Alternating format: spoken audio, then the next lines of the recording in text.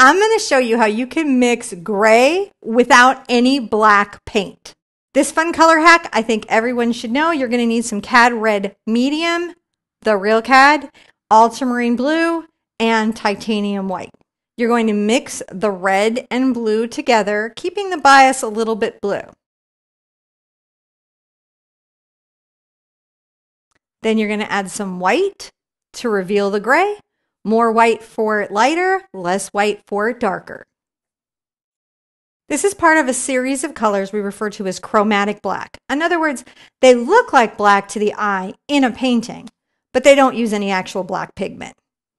Remember, color mixing is fun. I want to share more of this with you, so be sure and follow for more videos just like this one.